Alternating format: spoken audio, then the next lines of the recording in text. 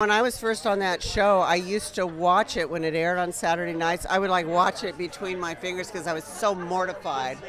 I just thought I was so geeky. It was like watching home movies to me. Do you have a favorite character, role, moment? Everybody loves Mama so much, and she was certainly my most favorite character to play on that show because she could just get away with anything. I do a one-woman show. It's actually a two-woman show. It's me and Mama.